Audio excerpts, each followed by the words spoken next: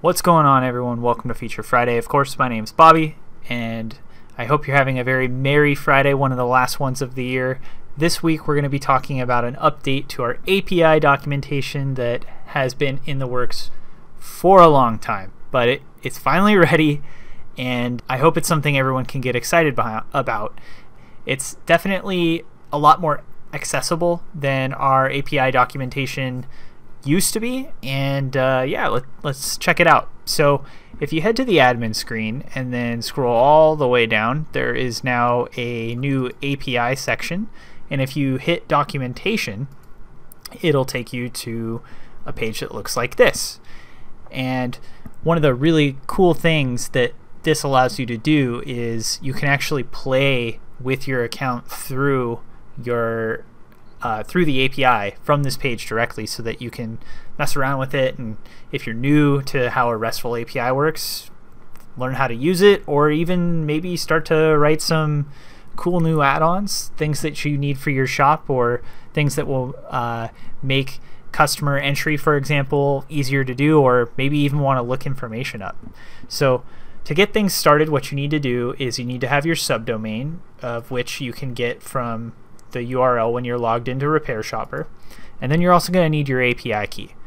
You can get that by clicking on your username and then profile and password. Now I'm not going to do that because y'all don't need my API key, but again, if you click on your username inside of RepairShopr and then click on profile and password, your API key will be displayed in red and you can copy that.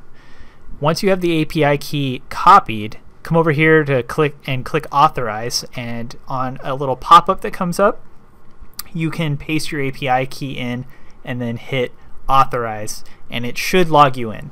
If there's an error, go back and copy your API key one more time, making sure there's no white spaces or anything like that. It's pretty straightforward. Once you hit log in, your page or the instance of this page will be logged into your API. And real quick, that's really important to note. While I have my API key and my subdomain plugged in, as long as this page stays open, it's going to remain logged in. As soon as I close this page, though, the instance also closes. So if I were to come back to it, I'd have to enter in the subdomain and the API key again. It's effectively like logging into the account. And also, quick shout out, API keys, super private. Don't share them with anybody. It effectively gives them full access to an account. So yeah, don't show them to anybody.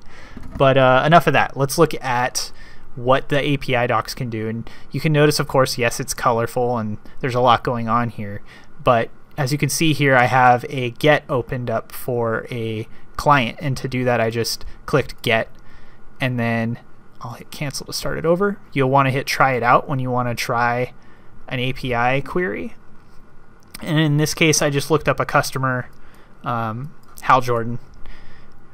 Surprise, shocker, I'm a comic book nerd. Who would have guessed, right? Anyway, if you click execute, you'll see down here it'll load, and then you'll get a curl as well as a request and the output for that particular customer lookup. So pretty cool stuff. Again, do not give out your API key. That would be bad.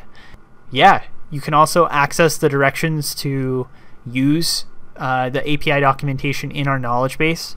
The article is pretty thorough about how to actually use the API. But if you have any questions or comments, please let support know, and we'd be happy to help out. I hope everyone has a great weekend. I'll see you in the next one.